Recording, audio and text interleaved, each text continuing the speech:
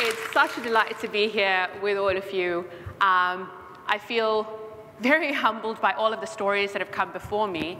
And actually, for a few moments, just as I was coming up on stage, I was just at a loss for words because there's just so much to celebrate. There's so many Kiwis to celebrate, the ones who are on here on stage and the ones who are not on here on stage. So just a big applause for everybody.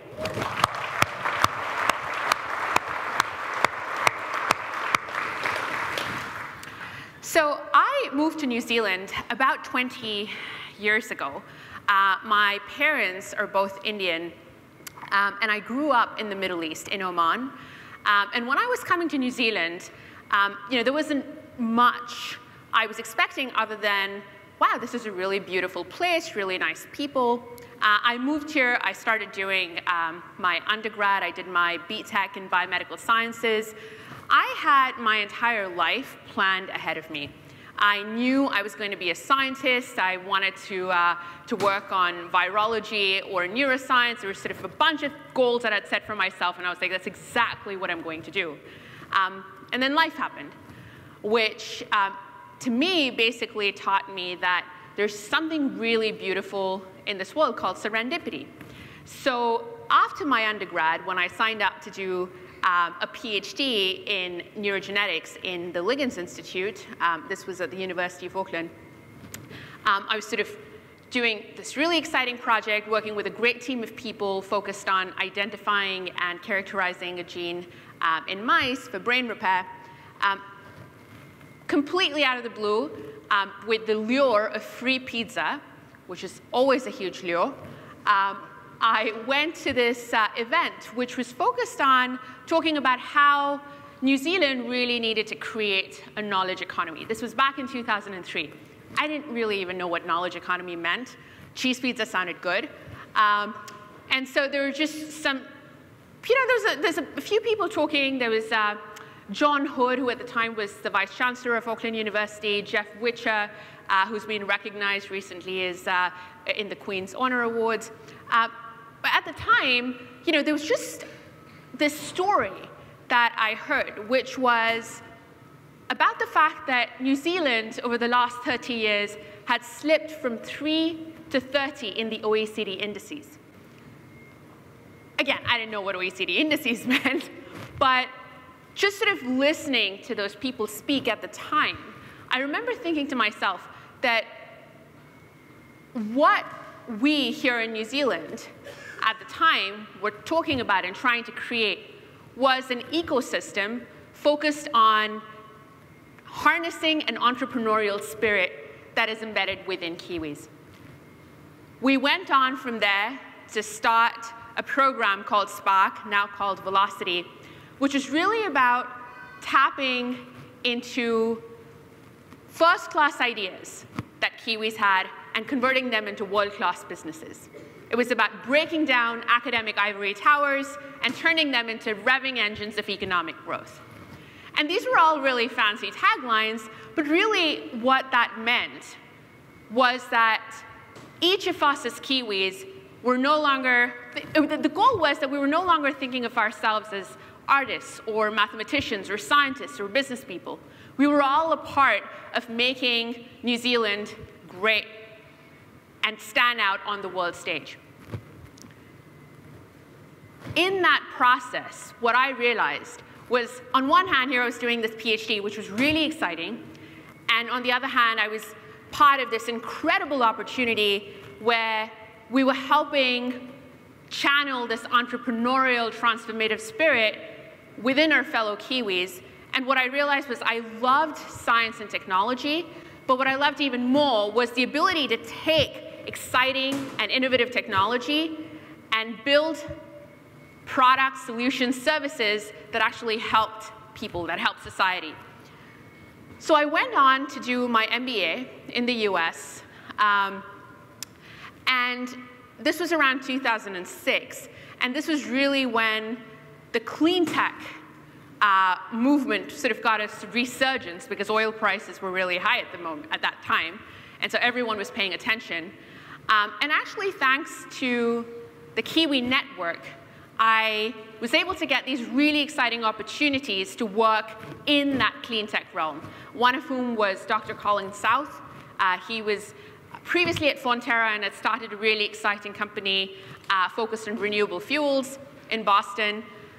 So did my first internship there, got a flavor of what the renewable fuel world looked like, and then went on to join LanzaTech, also started by a Kiwi, Dr. Sean Simpson, and had this tremendous launchpad and learning experience over 2 years after business school, and then realized through that and at the end of that experience that it was time for me to actually create something that I was deeply passionate about, and also tap into my own entrepreneurial spirit.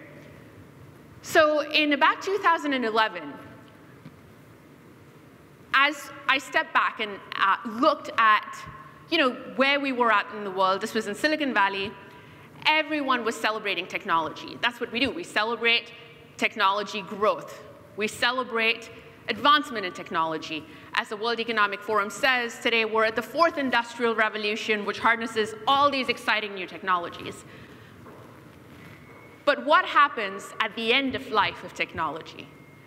What is the dark side of Moore's law? And that was when, if you looked at the exponential rate at which technology was growing, at which devices were proliferating, there was a parallel in the rate of obsolescence. So if you look at the average lifespan of devices, it has gone down from 5 to 8 years to now about 18 months. Think of every time there's a new iPhone or an iPad or an iWatch or a Nexus or this or that, we're all really excited to get it, and now you have another phone, another device that's shoved into your drawer or somewhere in your garage. In 2011, the United Nations estimated that there were about 40 million tons of electronic waste generated globally. 40 million tons. Just as a visualization, in the US alone, we generate enough cell phones, we dispose enough cell phones to cover 50 football fields every day. There's a lot of e-waste out there. And what's tragic today is that a majority of consumer e-waste is landfilled.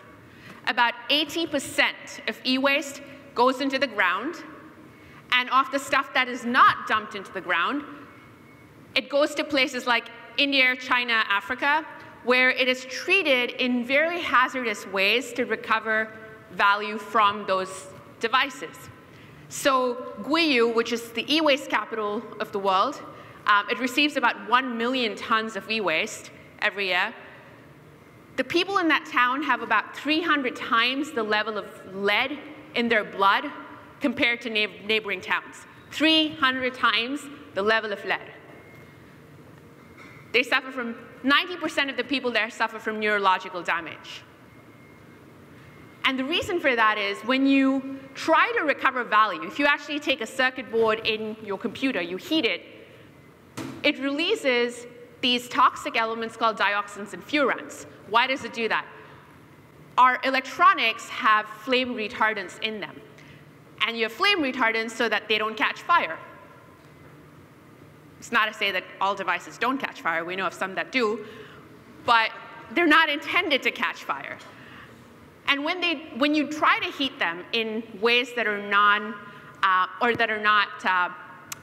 managed appropriately, you're releasing these toxic materials into the environment, and that they're essentially damaging to the neural system. So anyway, we looked at this problem, my co-founder at the time and I, and what we realized was, on one hand, we had this major human catastrophe, human-generated catastrophe, and a catastrophe for people. And then on the other hand, what we realized was, if you look at recovering 10 ounces of gold, which again, just to give you context, would be the same amount of gold that would go into 30 wedding bands, you could either mine 100 tons of gold ore or 1 ton of cell phones.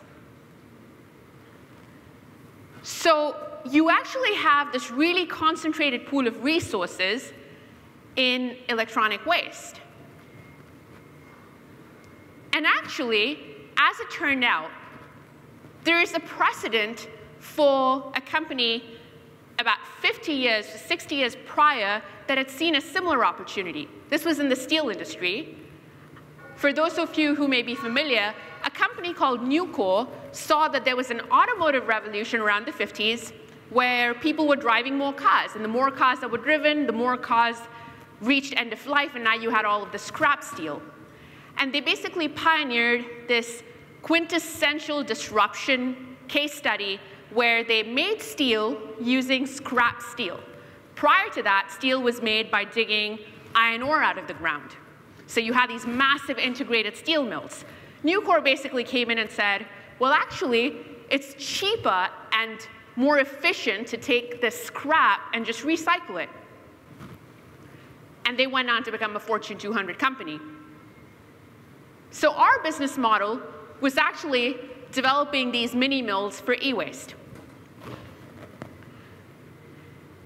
In the process, one of the best pieces of advice that I got was stand on the shoulders of giants. What I also realized along the way is that I know very little about most things. And so the best thing that I can do is get the smartest people about the things that I need to help me achieve the vision that I want. And in that process, I was fortunate to meet the former CEO of this company, Nucor, the guy who built the Fortune 200 company. And he was really excited about the idea that we were working on, and he came on as our executive chairman to build our first facility in the US. Over the last 6 years, we've been working on developing the proof of concept and demonstrating the technology. We've raised about $50 million, and we're in the process of commissioning our first facility in Arkansas, which is really exciting. This facility would be able to take 10 million kgs of electronic scrap, and we would roughly generate about 1 ton of gold every year, about 10 tons of silver, and about 3,000 tons of copper.